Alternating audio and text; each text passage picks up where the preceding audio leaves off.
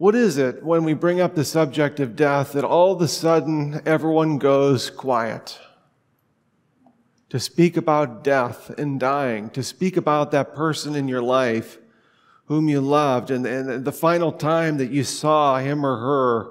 Speak about that in a social situation, and very quickly you'll discover this is uncomfortable.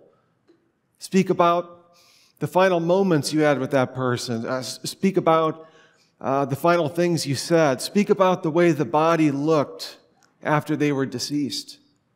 Can you feel the chill? Death is, in Western culture, something that we don't want to speak about because we don't feel comfortable with it. We like to whisk our dead away behind a sanitary curtain in a hospital. We like to give them to the mortician to manicure the body. We don't want to deal with death. We don't know how to deal with death, so we don't want to think about it. But when we think about this clearly, we realize very viscerally that every single person in this room is going to die. You are going to die. At that moment, every dollar that you've ever earned will instantly become worthless.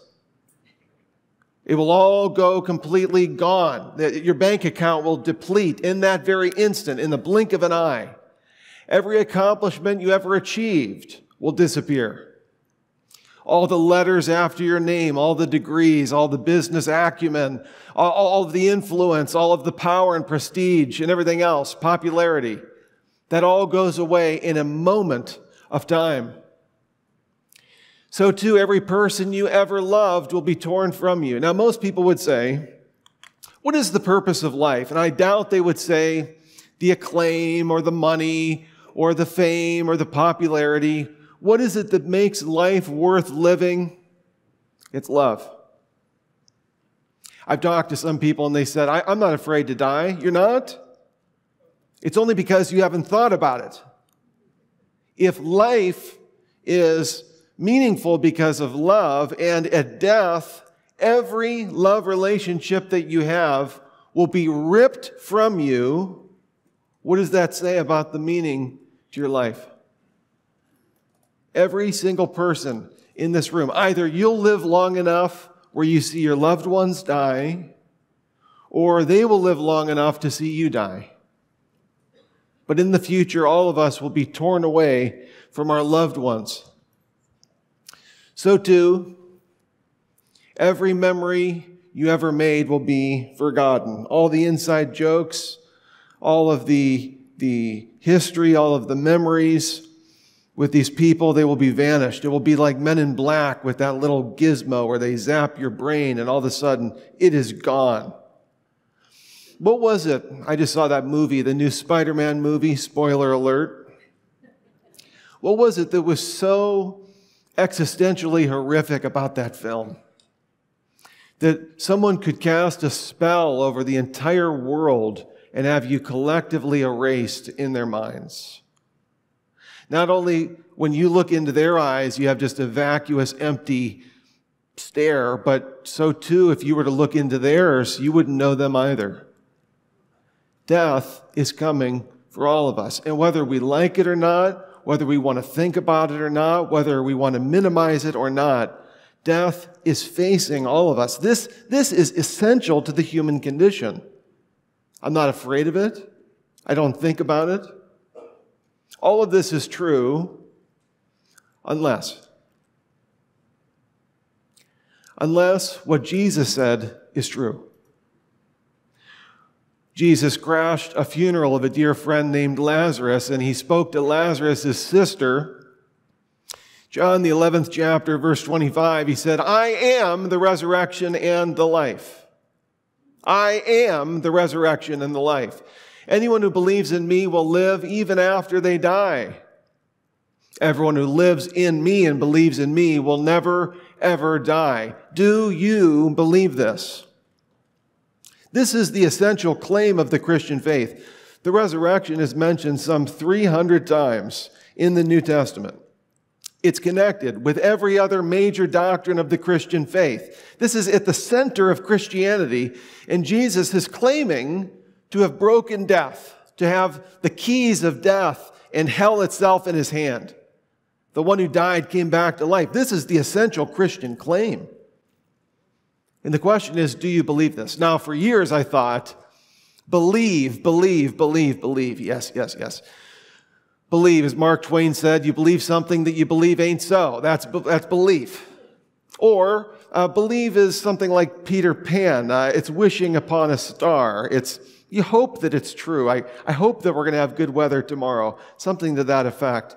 But the Bible teaches that biblical faith is not blind faith. And what we would like to do here today is to demonstrate that the central claim of the Christian faith is supported by strong evidence. And I'd like to give you 5 independent lines of evidence, facts of history. And I've only chosen the facts of history upon which critics and Christians agree. Let me put that a different way. Scholars of the classics and of New Testament and history, they agree on these 5 essential facts. Number 1, there are incredibly early sources for the resurrection of Jesus. Now, wouldn't it be nice, wouldn't it just be wonderful if we had a source that spoke about the death, burial, resurrection, and appearances of Jesus to Peter, to Paul, to his half-brother James, to crowds, to skeptics, to believers, to persecutors? Wouldn't that be nice if we had a source from history that spoke to all of those things? Now, I know we have the 4 biographies of Jesus, and those are good evidence. Those are good evidence. Think of Alexander the Great. How many biographies were written about him? 1.5. 1.5. Arrian in 130 wrote about him, and Plutarch in the 1st century. That's 400 years after Alexander the Great died in 323. Jesus of Nazareth, a penniless preacher, has 4 biographies about him, all written within the 1st century. That is good evidence. But maybe you're sitting here saying to yourself, I want something better. Can you give me something better? We do have something better. We have something that is written about the death, burial, and resurrection and appearances of Jesus, all within months or at most a couple of years after Jesus rose from the dead, purportedly. It comes to us in 1 Corinthians 15, and I know what you're thinking. Here we go, circular reasoning. You're using the Bible to prove the Bible. No. 1 Corinthians 15 is an undisputed letter of Paul, the apostle, Saul of Tarsus. This means that whether you're a critic or a Christian, everybody agrees that Paul of Tarsus wrote 1 Corinthians 15. And in this letter, he says this at the very beginning, what I received, I passed on to you. This is the language of Pharisees, those really religious men, 6,000 men in Israel. When they had a rabbi like a Hillel or Rabbi Shammai, and they heard his teaching, they would pass that right along to the people whom they discipled. Well, Paul is a Pharisee, and he's using the language of Pharisees. He's saying, what I received, I passed on to you. So, 1 Corinthians is written in AD 55. He's saying, what I'm about to write, I received. This means that this antedates Paul. This is before Paul wrote this letter. This is previous to Paul. He received this before AD 55. So too, we see that this has a certain stanza. It's structured. That Christ died for our sins, that he was buried, that he was raised on the 3rd day, that he appeared to Peter and to James and to the 12. You see the structure there? Do you see that? The parallelism? Like the Declaration of Independence. We hold these truths to be self-evident. That all men are created equal. That they're endowed by their Creator with certain unalienable rights. That among these are the right to life, liberty, and the pursuit of happiness. That to secure these rights, governments were instituted among men to secure the right of the governed. And I went to public school too, so how about that? Parallelism, that. It's a declaration of independence, a declaration of faith. So too, we see that Paul doesn't use the language in this little creedal formula, this little section that's written here. This predates Paul. How far back does this go? 2 to 3 years. And you say, oh yeah, First Fundamentalist Church of Christ believes that? No. Atheistic and agnostic scholars believe that this dates within 2 or 3 years of Jesus' death. That puts us at about AD 35. Friends, this is historical gold. To have a source not written like Alexander the Great 400 years after your death, but to have it written within months or at most years. The idea that Jesus' resurrection was a legend, you seen that on the History Channel every 15 minutes? Yeah. You know the History Channel where the truth is history? It's a joke from South Park. Anyways, the idea that this was a legend is preposterous. This is as early as we could possibly get. Number 2, the execution of Jesus. Scholars of all stripes believe that Jesus was dead before his feet touched the ground. We read again, 1 Corinthians 15, that Christ died for our sins and he was buried. How do we know this? Well, we got the Gospels, we got 1 Corinthians 15. In addition, we have ancient, hostile sources, Jewish, Roman, and Greek, that all speak about the death of Jesus of Nazareth. I'll just pick one. Cornelius Tacitus, writing in about AD 110 to 115, he writes this in Book 15 of his Annals. He says, Christus, which is the Latin rendering of Christ, Christus, from whom the name had its origin, the Christians, he suffered the extreme penalty. Now, what do you think that would be to a Roman? Cicero said, we could talk about beatings and floggings, but to speak of crucifixion, that is so horrific that you don't even speak about it in public company. Indeed, the word excruciate comes from the Latin excruciatus. Ex is the prefix in Latin meaning from or out of. Cruciatus, the cross. To excruciate is to literally be from the cross. Christus, from whom the name had its origin, suffered the extreme penalty, crucifixion, during the reign of whom? Emperor Tiberius, who reigned to AD 37, and Pontius Pilatus, one of our governors, who reigned to AD 36. We got the right time, the right people, the right execution, the right person. And this is written from Rome in AD 110. So too, modern medical analysis is pointed out in the, no less than the Journal of the American Medical Association in 1986, where they brought together doctors and theologians and looked at the accounts of Jesus' death. And one of the things that they found, among others, was that in John 19:34, one of the soldiers took a spear and punctured Jesus right between the ribs. And if you remember from that account, out flowed blood and water. And if you read the church fathers, God bless them, over the decades and the centuries, they asked, what does the blood mean? What is the water symbolic of? What do these mean? And lately commentators have just said that they mean blood and water. They mean that when you stuck them, blood and water popped out. And this journal article said that what happened was that Jesus was likely punctured in the lung filled with water, and the pericardium, para meaning around, perimeter, cardia, the heart, that sac of fluid around the heart was punctured. Hence, the blood and water flowed from Jesus' side. Consequently, they conclude, accordingly, interpretations based on the assumption that Jesus didn't die on the cross appear to be at odds with modern medical knowledge. This is undisputed.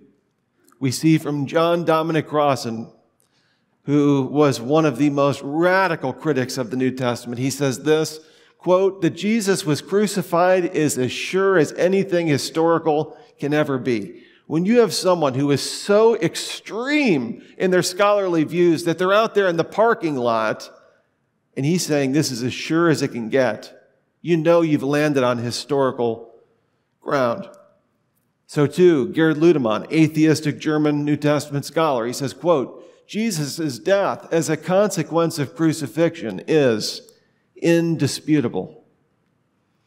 The idea that Jesus went into the tomb, didn't die, but only swooned. He went unconscious, and then in the cool of the tomb, he woke back up, and then he got out of the tomb, and he moved the 2-ton stone out of the way, and then he fought the guards, and then he limped all the way to Galilee, and he appeared to his disciples, lacerated, mangled, bloodied, and he said, "Behold, I'm your king." They wouldn't have called him the Messiah. They would have called him a doctor to help him. They wouldn't have believed that he's the Lord risen from the dead. This whole idea, this has been firmly refuted. That idea that Jesus swooned and came back to life, that's been dead in scholarship for over a century. Goes back to Strauss in the late 19th century. Number 3, the empty tomb of Jesus.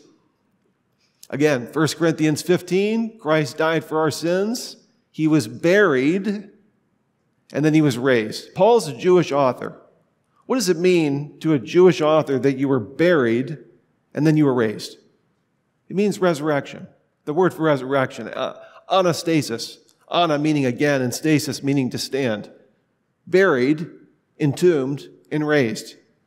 The tomb was empty on the 3rd day. What is the evidence for the empty tomb? First is there were women witnesses. Why is it in all 4 Gospels, women are the first ones at the tomb? Do you have any idea how scandalous this would be to a first century reader or author or person?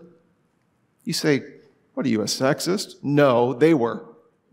Okay? In that culture, they treated women like trash. Women were subhuman.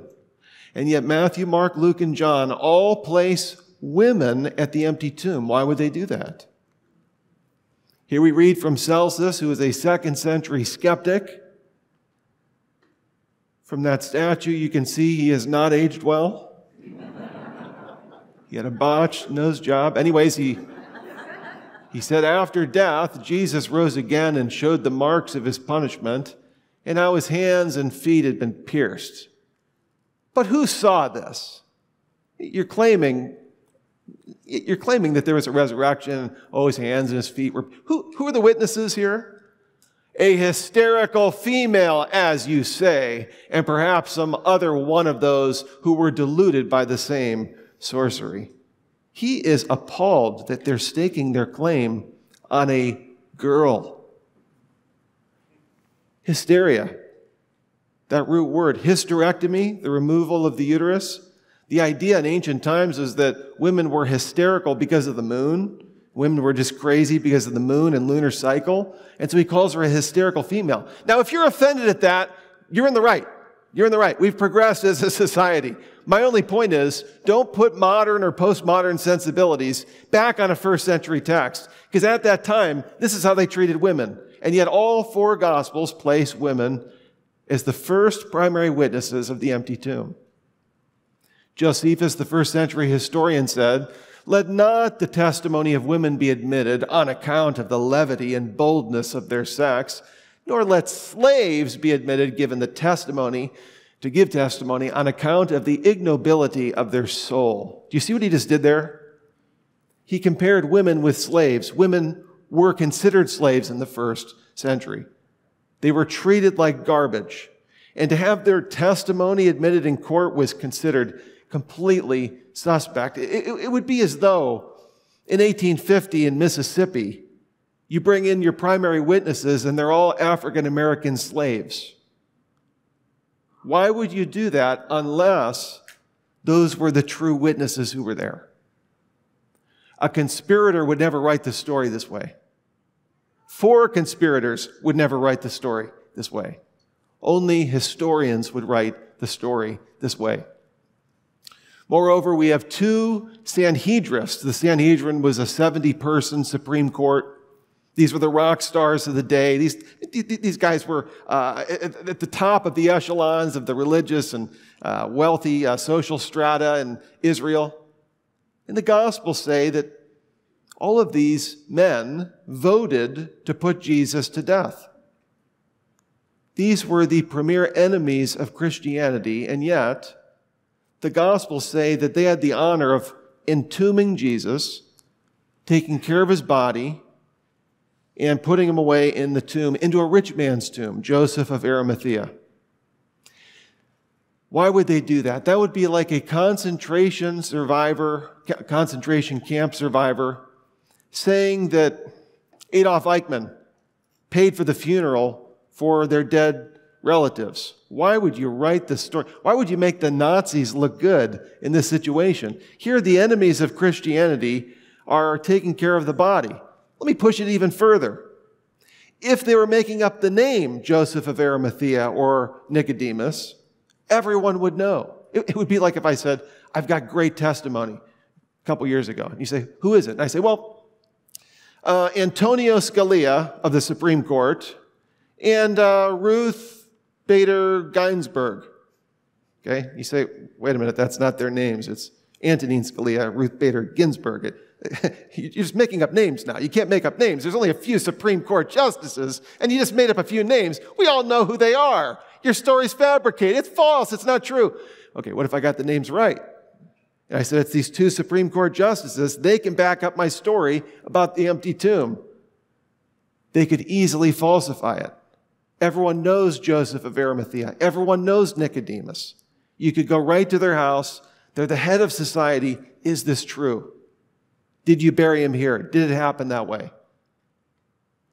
Number 3, the Nazareth inscription. Do you know that we found a stone tablet written by none other than the emperor of the Roman Empire that said a very curious thing? You see, before the time of Jesus, if you were to rob a tomb, what would happen is you would get slapped with a fine. But after the time of Jesus, the Nazareth inscription said, if you rob a tomb, you will pay a punishment, capital punishment. Why the shift? Why is a Roman emperor writing about this dinky little place, Nazareth, Israel, some province that they took over out in the middle of nowhere? Why is he writing about the laws regarding tomb robbing? And why is he writing that right after the time of Jesus? Very curious. I wonder what changed during that time. This leads to the final point. All of the explanations for what happened to Jesus presuppose an empty tomb. Like the Nazareth inscription, they say, well, that means that the disciples robbed the body and they emptied the tomb. That presupposes the tomb is empty on the third day. Matthew 28, they bribed the guards and they said, say that the disciples stole the body. That presupposes that they needed to answer the question itself. Like imagine if I had $20 like this, and I had it sitting right here on this pulpit, lectern, weird table. I got this $20 bill right here, and I leave and I come back and the $20 is missing. And I say to somebody there, I say, what happened to my $20? And one person says, I didn't see the $20. Another person says, I saw it and somebody stole it. The second person would be telling me what? There was $20 there and they needed to explain what happened to it. By saying that we needed to explain the empty tomb presupposes that the tomb was empty. Geza Vermes, very well-renowned, non-Christian historian, he says, the only conclusion acceptable to the historian must be that the women found to their consternation not a body, but an empty tomb.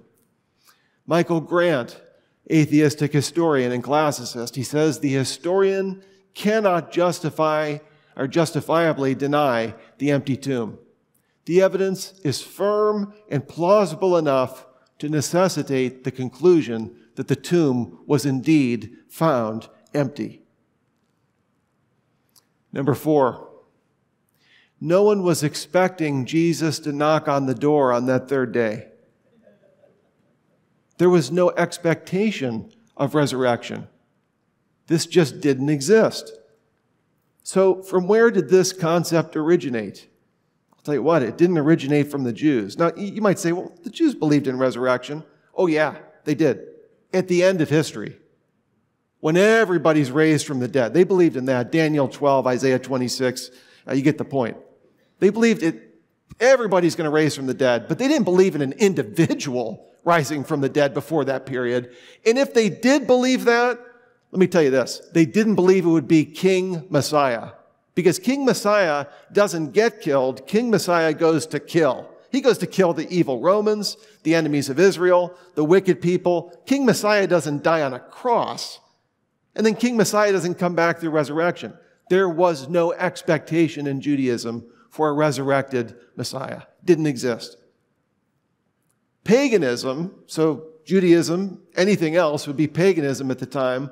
Greco-Roman philosophies, polytheism, they didn't have a concept for a dying and rising deity. It just didn't exist in their worldview. They thought the spirit was pure. It went on a one-way track to the afterlife. And they didn't believe that your pure spirit would make a U-turn and go back into the filth of the body. Gross. That's just such a disgusting idea. It's no wonder that Paul can say in 1 Corinthians 1:23, we preach Christ crucified, to the Jews a stumbling block, and to the Greeks foolishness. What was it that got Paul kicked out of the Areopagus with the Epicurean and the Stoic philosophers and the intelligentsia of the day? They listened to Paul talk about creation and talk about God moving through history and his sovereignty. But once Paul says, and he raised Jesus from the dead, they said, get this babbler out of here. That was the straw that broke the camel's back. Expectation of resurrection, nobody saw it coming. If they had some kind of hallucination and they saw Jesus walking around, as many people do, when people lose loved ones, they see their loved one. About 7% of people in a certain demographic will see a loved one post-mortem. They'll have some kind of a visionary experience. In their worldview, seeing a vision of Jesus wouldn't have proved that he was alive. It would have proved that he was dead. If you saw an apparition of a dead family member, would you say he's back? No, you'd say, oh, he's visiting me from the afterlife or something to that effect. But you'd never come up with the conclusion that he's risen physically from the dead. That's precisely what they came up with. Number 5, the eyewitnesses of the resurrection. Jesus appeared to, first of all, groups of people, to the 12, to the 500, and to the apostles. Now think about that for a second. If this was hallucinatory, that would mean that 515 people all had the same exact hallucination. As one person has put it, that's more of a miracle than the resurrection itself. Like imagine if we were hanging around and somebody comes up to you and says, hey, I had a dream last night. You're like, really? I love hearing about people's dreams. Tell me about it. And they're like, hey, in the dream, like you and I, we got married. And you're like, creepy. All right, I'll go with it. And they're like, yeah, we got married. We were in Vegas and Elvis was there and we got married. And you're like, oh, that's cute. And then they say, so where do you want to go on our honeymoon? Because I'm going to be dreaming again tonight. I figured you'll be in, so where do you want to go? You'd say, wait a minute, dude, okay, dreams, hallucinations, those are mental events. Those aren't out there in reality. To have 515 people all have the same external mental event, an hallucination, not to mention the fact that the premier people who saw Jesus were individuals like Peter, Jesus' half-brother James, and Paul, a believer, a skeptic, and a persecutor. And all of these men didn't just have an hallucination where, oh, that was nice. That was great. They all came from different backgrounds, different views, and they ended up going to their deaths for believing in Jesus. Maybe some of you have had hallucinations, had apparitions, dreams, things you can't explain. Would you be willing to go to your death for it? Paul was beheaded in Rome in AD 67. That's on firm historical grounds. So too, we see James, according to Josephus no less, not a Christian historian, Book 20, says that James, the brother of Jesus, the so-called Christ, he didn't believe that Jesus was the Messiah, James was clubbed and stoned to death by the Sanhedrin in about AD 62. Many of us have brothers. What would it take for you to believe that your brother was the Messiah and the Savior of all mankind? Jesus, more than that. Jesus so influenced James. Now, James was a skeptic. John 7, he didn't believe that Jesus was the Messiah. Mark 3:21, it says that Jesus was out of his mind, literally crazy. It wasn't until 1 Corinthians 15, verse 7, then he appeared to James, that we see a complete 180 to the point where he's willing to die in Jerusalem for his brother Jesus. Finally, Peter was crucified by the order of Emperor Nero in AD 67, beheaded, stoned to death, bludgeoned to death, and then crucified. Now, some people will say, that doesn't prove that what they believed was true. What about that Buddhist monk in 1963 who famously lit himself on fire? Remember that iconic scene, a drastic scene, terrible scene, to protest the South Vietnamese government. And he lit himself on fire. That doesn't prove that what he believed was true. You're right. It doesn't prove that what he believed was true, but what it does prove is he believed it was true. Yes? It doesn't prove the veracity of his beliefs. It does prove the sincerity. Let me put that a different way.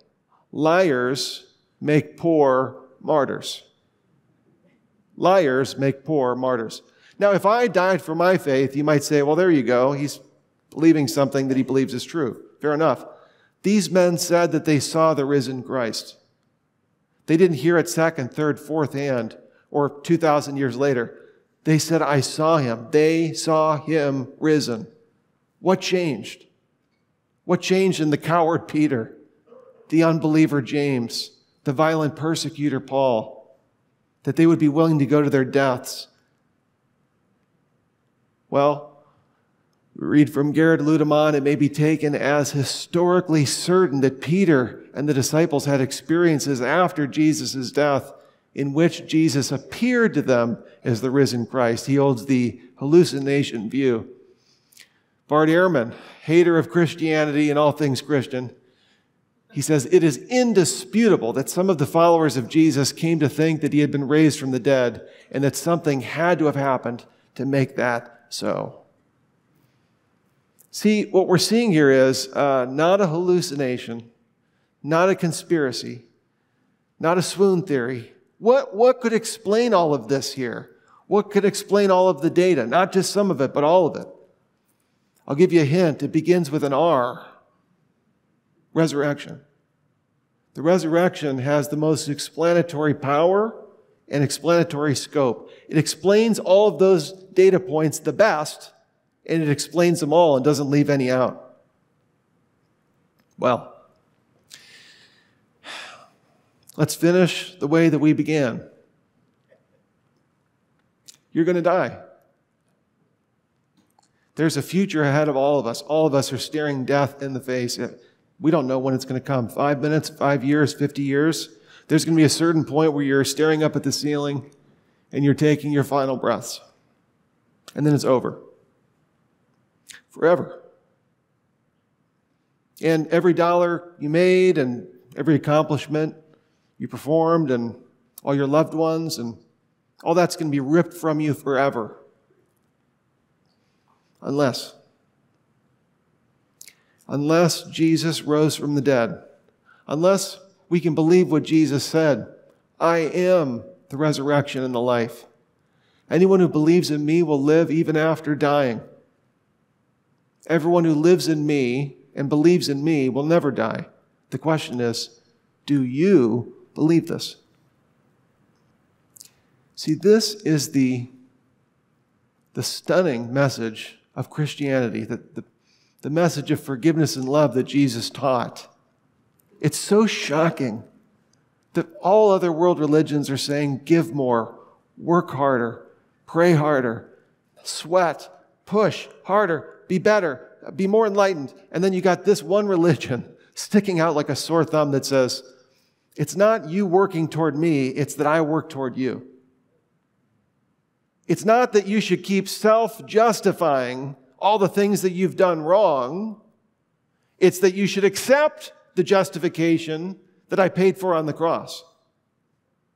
It isn't that you should be self-righteous and say, I'm good enough. I'm good enough. Let me ask you a question. If a week in Hawaii costs several $1,000s, how much does it cost to go to eternity in heaven? You can't pay that price. You're good enough. You paid enough with your life. You can't pay that price. The price tag on heaven for each and every one of us was nothing less than the death of Jesus Christ. Self-justification, self-righteousness, no, faith. Do you believe this? Do you trust in another? I remember back in 2020, there was this story that got me very emotional.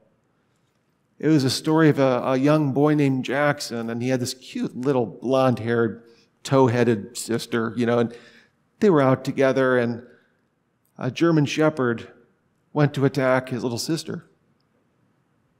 And Jackson, this little 6-year-old boy, stood in front of his little tiny sister courageously, and that German shepherd ripped his face to shreds. You can look up the pictures. 90 stitches.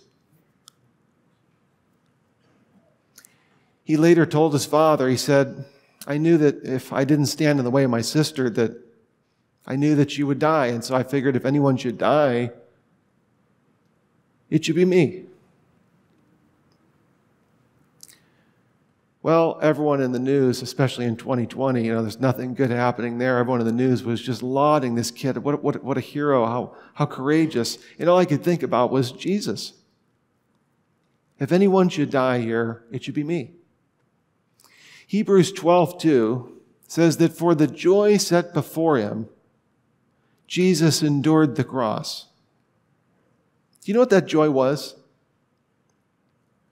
You might say, well, it was the joy of going back to heaven.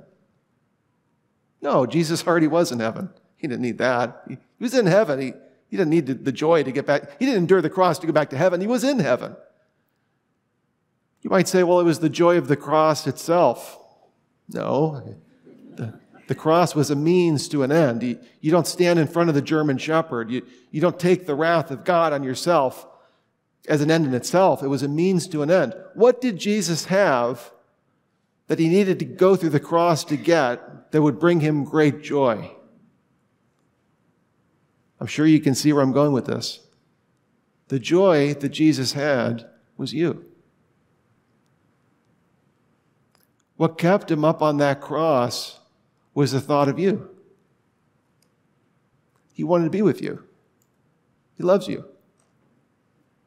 He's thinking from all eternity past, I want, for every breath you've taken since you've been born, he's been thinking about you.